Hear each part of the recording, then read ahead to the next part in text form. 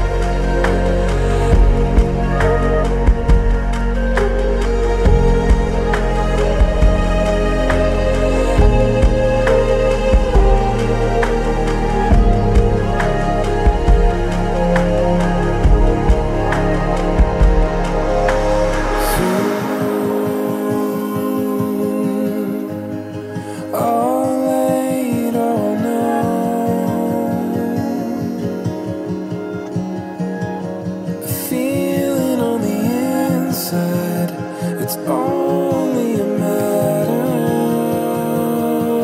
of time.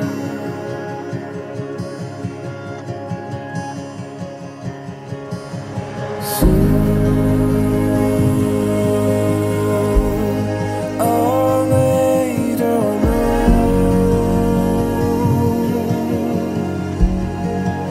a feeling on the inside for only what matters.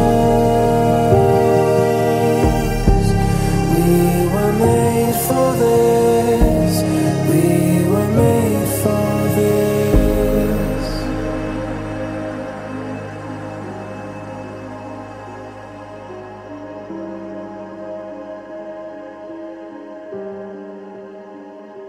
Hello and welcome back, ladies and gentlemen. Family, it's great to see you all. Let's begin. The word love.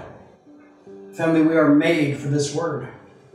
And today we will look at 3 reasons why love really is the most excellent way.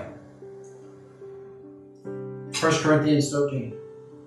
A new command I give you, love one another. As I have loved you, so you must love one another. By all this men will know that you are disciples, if you love one another. John 13, 34 through 35. Family, let's love one another. For love comes from God. Everyone who loves has been born of God and knows God. Whoever does not love God does not know God, because God is love. 1 John 4, 7-8. For anyone who does not love his brother, who he has been, cannot love God, who he has not seen. He has given us this command: whoever loves God must also love his brother. 1 John 4:20. Let's pray. Heavenly Father, through the name of Jesus Christ, we want to thank you for this day. Father, thank you for the church service that we are having. We thank you for the Holy Spirit that is leading us. Father, thank you for bringing us together. Thank you for each one of us who found time to be here. We call upon you to continue revealing yourself. Father God, I ask that you hide me behind the cross and that your words can be heard and not mine. Father God, thank you for your love and for your care. We pray believing in Jesus Christ's name. Amen. Many years ago when I was a teenager, a song came out that went something like this: what the world needs now is love, sweet love. That's the only thing that there's just too little of. And then the song went on to list a lot of different things that we do not need any more of. And then it came back to its chorus, which told the world what it really needed. And the world needed love, sweet love. Because that was the one thing in the world that there was just too little of. If you were to study the book of 1 Corinthians, it would become readily apparent that love was exactly what the church of Corinth was lacking. Love is exactly what they desperately needed. The church of Corinth needed love, agape love. And that was the one thing that was just too little of. Paul, up to this point in his letter, has spent a great deal of time discussing divisions that were within the church. In chapters 11 through 14, Paul addresses some of the divisions that were happening in the church. It is within this discussion in chapter 13, sandwiched between chapter 12 and 14, that Paul gives the church in Corinth the solution of the problem of division. In chapter 13 of 1 Corinthians, Paul talks about love. And this chapter is a favorite of many people, and it's been read at many weddings. And it's really beautiful text to hear at a wedding. There's no other writing in all of literature that I know of that is as expressive and yet brief and to the point as to what love is. Paul, however, did not write this so that people would have something to read at weddings or so that he would have a handy definition of love. Rather, Paul included this in his letter in order to give the solution of the problem of division that was running rampant in the church of Corinth. In chapter 12, which we will study in detail today, Paul confronted the problem that the church in Corinth had with spiritual gifts. And everybody thought they were the most important, they were the most special part of the church. Everyone wanted to be greater than everyone else. And they were able to do anything and go anywhere to get there. And Paul in chapter 13 is basically telling the Christians in the church, slow down, don't be so busy, relax and don't be in such a hurry, running here and there to prove that you are better than everyone else. Just sit back and let me show you a more excellent way. And family, the more excellent way is the way of love. Today, as we study chapter 13, we will discover the 3 reasons Paul gives as to why the way of love is the most excellent way. And as we examine this timeless instruction from the pen of the Apostle Paul, we will see 3 principles that will unfold before our eyes. And in response, we must be challenged to apply this most excellent way to our brothers, our sisters, our life, our home life. And if we do, family, we will destroy division and uplift unity in our homes and church. Family, why is love the most excellent way? Because 1, love is essential. Family is what we are made for. So how many of you have plants? Real plants, the kinds that undergo photosynthesis. I'm sure many of you do, and if you don't, I'm sure you have a basic understanding of the things that are necessary for one to do in order to take care of that plant. And I want you to imagine that you went to your local plant nursery and bought a plant. And everyone's imagining, right? You bought a spider plant or some other kind of house plant. And now you are in your car and you're smiling as you drive your plant home. And this plant is really special to you. So you give it the highest place of honor in your home.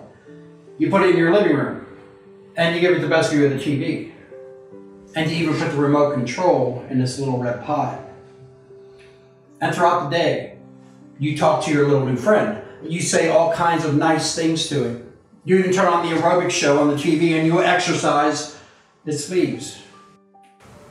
You read books about plants. You buy magazines about plants. You watch TV documentaries about plants. Every day you are consistently increasing your knowledge of plants. And you are sure that your plant has to be the luckiest, most happiest plant in the entire world. But something happens. A few months down the road, your plant begins to wilt. Its leaves turn brown. It begins to lean down. And you don't understand why. You don't understand why because you still talk to your plant as much as you ever did. You still turn on the morning workout videos every day, but you have noticed that this little heart doesn't seem to be into the workouts like it was before. Stay with me. And don't leave me yet.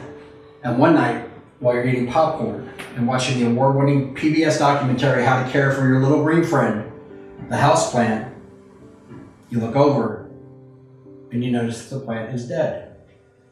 How could this happen? You said all the so-called proper words. You read all the right books. You gave it a place of honor. You did morning workouts. And you were even a member of the Happy House Plant Club. I mean, the problem is you did everything except what was most essential. You never watered your plant. Your little plant died of thirst. As I read 1 Corinthians again, you will see that what Paul is saying is that love is essential. In verse 1, Paul is saying that even if someone speaks in the language of men or of angels, if that person does not have love, he produces nothing.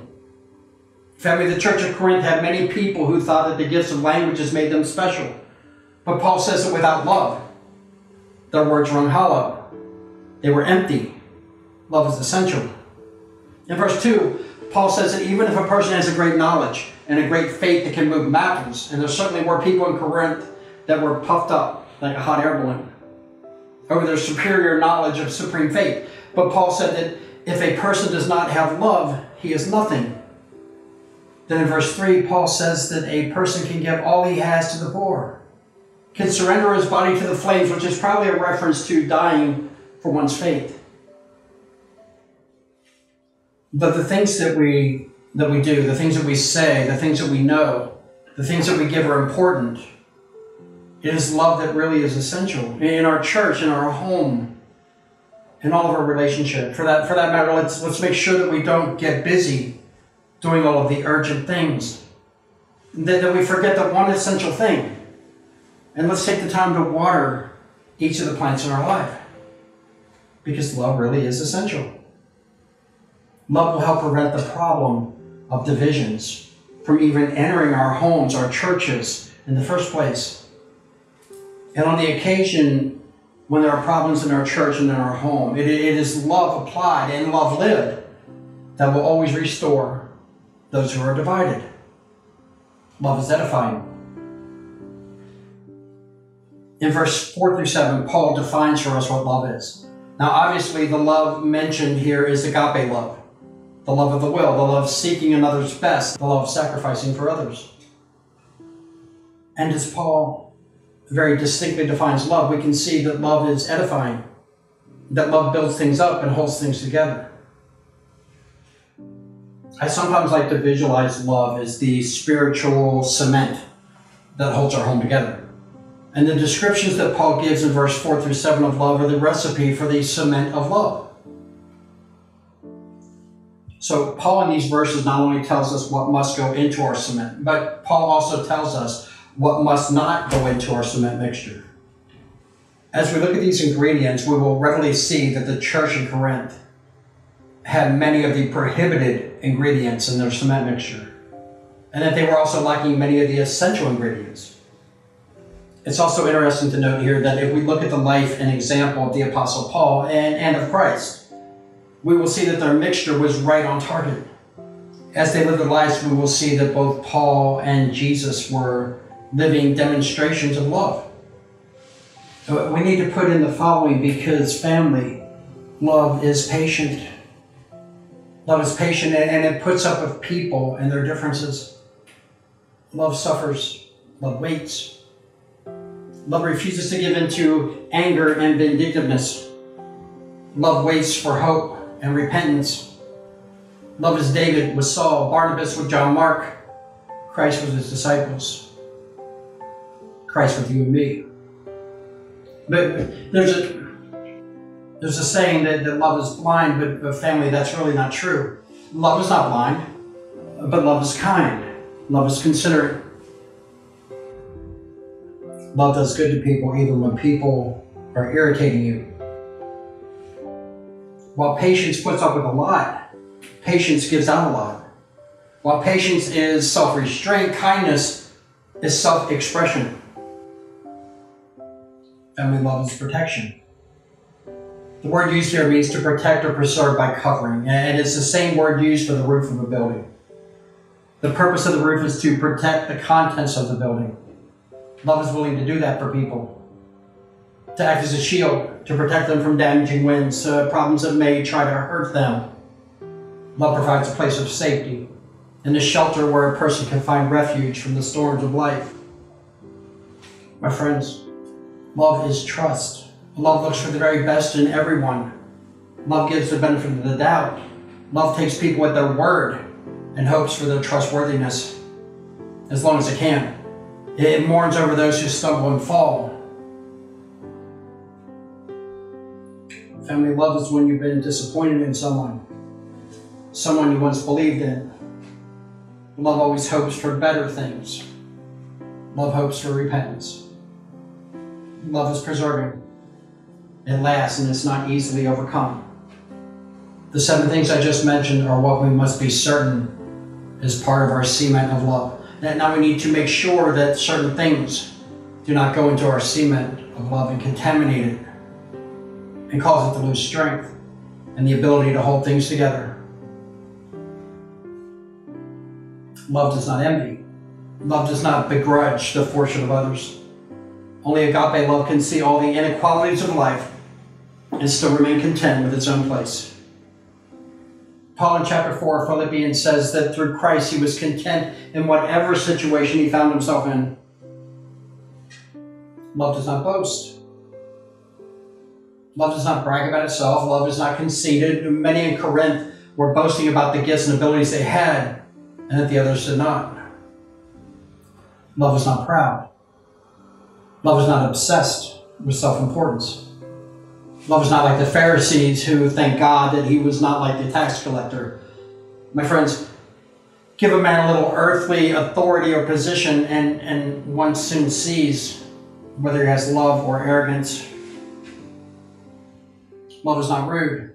Love is courteous, tactful, polite, respectful.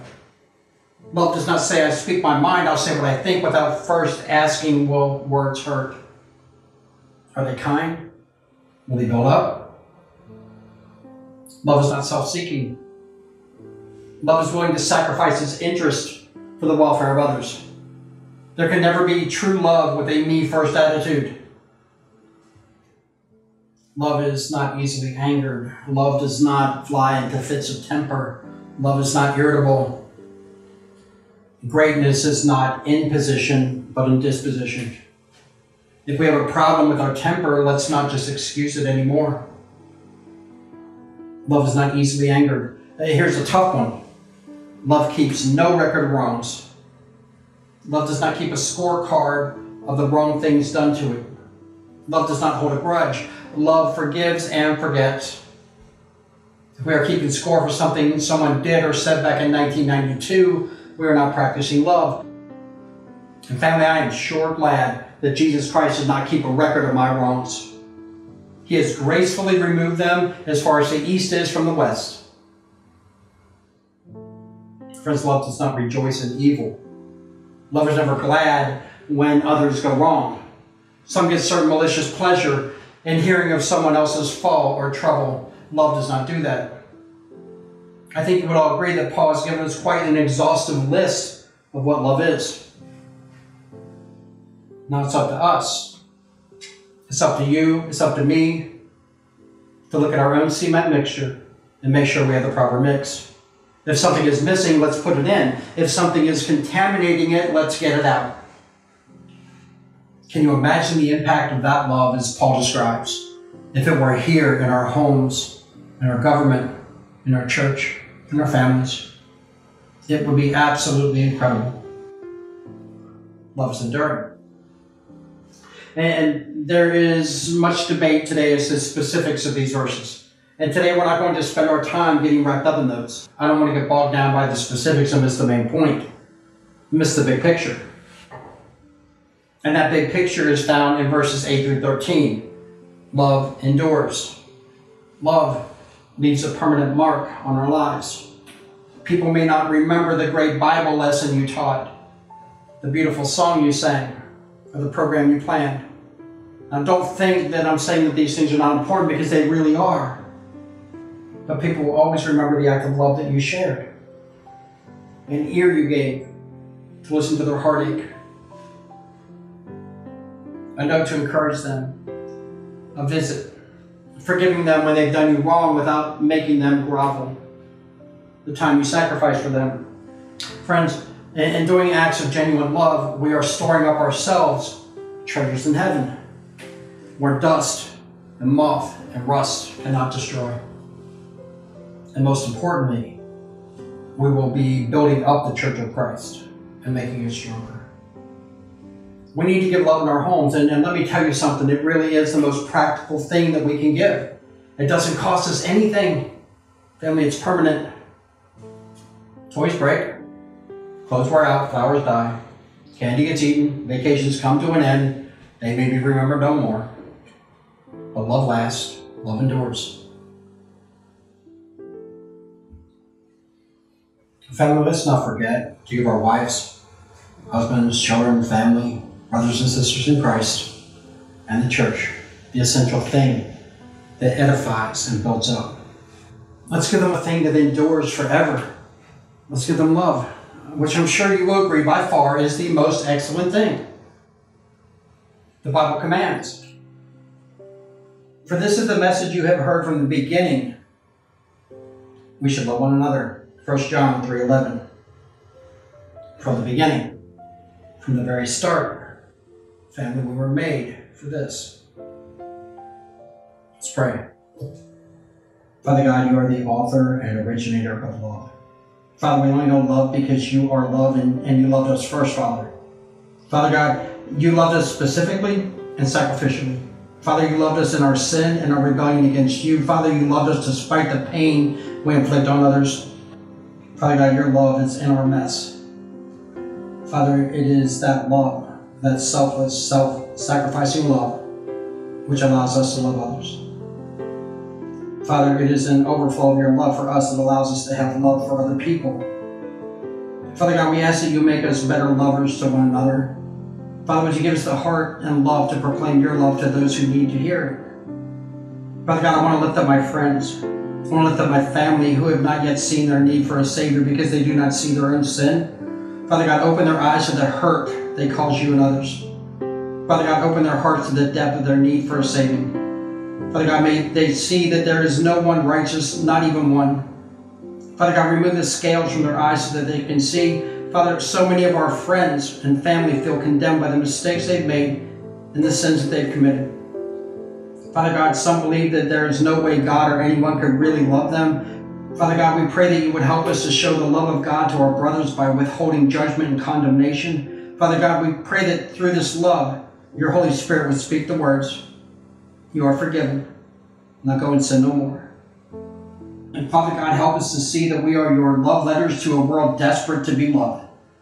Father, we ask that you show each of us that our stories are valuable to your kingdom and that you want to use us to spread your love to the ends of the earth. Father God, you have written the gospel love story on the tablets of our hearts, and it's a story that needs to be shared. Father God, we pray for the courage and conviction to share our love letters with the world. In your Son's name, Jesus Christ, amen. And again, everyone, thank you so much for watching. Please do remember to share this message. I ask that you all be safe. God bless. Love you and have a Merry Christmas. Thank you.